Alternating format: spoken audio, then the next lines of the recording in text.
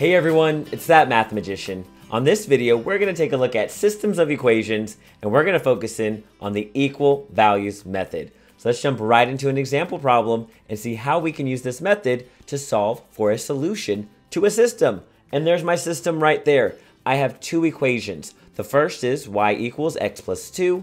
The second is y equals 4x plus 23. These are both lines, and we're trying to determine where those lines intersect.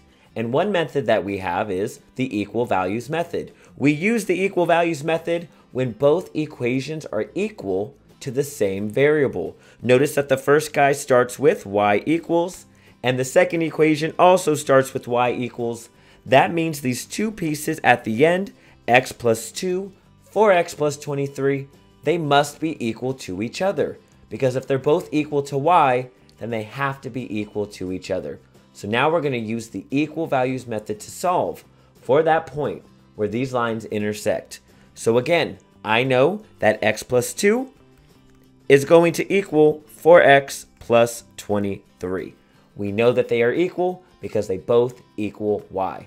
Now all we have to do is solve that for x. We want to get x by itself. We want to isolate our variable. So let's go ahead and start doing that. I'm going to subtract this x on the left side. Switch it over to red so we can see that.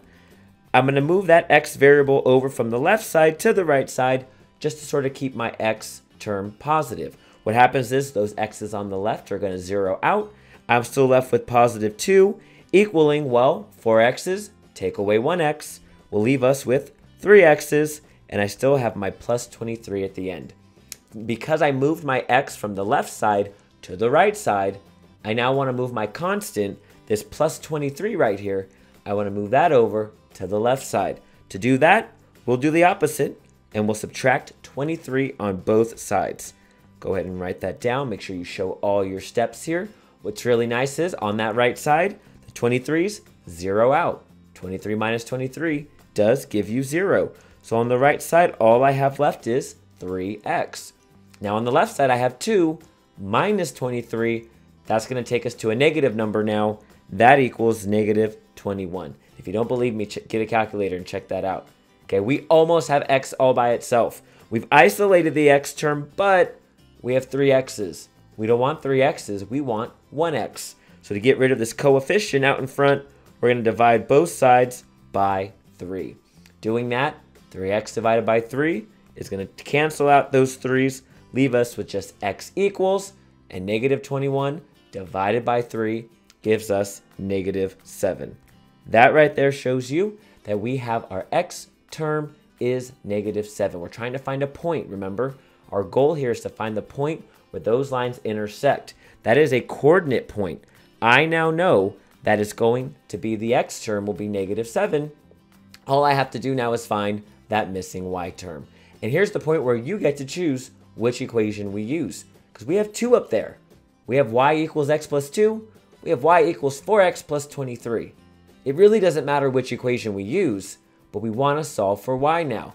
I think we should use the first one, y equals x plus 2, right? That equation there is way simpler than the equation on the right. It doesn't matter which one we use, but to help us with some work, I think we should use that left one. So again, what is x? Well, we solved for x, and x ended up equaling negative 7. So I have negative 7 plus 2. Get a calculator out if you struggle with negatives, but negative 7 plus 2 gives us negative 5. So the coordinate point where those two equations intersect, those two lines intersect, is the point negative 7, negative 5. And we did that using the equal values method. We did it because both equations there equaled y. It's that Math Magician, and I'll see you on the next video.